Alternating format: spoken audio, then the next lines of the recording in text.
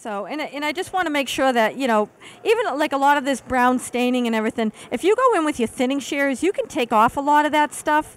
And because the thinning shears leave everything looking very natural, it won't look like it's all been scissored off, but you can just kind of play with it. I mean, you saw how stained her face was before, so I've just been kind of, especially on the chin, you can kind of come in at an angle and take out some of those stained hairs.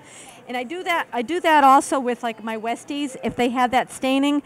If you pull the lip back, especially on a lot of your Westies and stuff where that flue area is really dark brown, if you pull that lip back, you can take your clipper, especially like your Bravera or your Mini Arco, and just clean out, actually clip out that area. And then all of a sudden the face looks really white again and all that staining is gone and you can't see that it's been clipped because all the other hair falls over it. Yeah, if you just right on the lip line, see this staining right here? Sometimes it's like a lot darker. So you can come in and right in that flue area, just take your clipper and skim right along the lip line.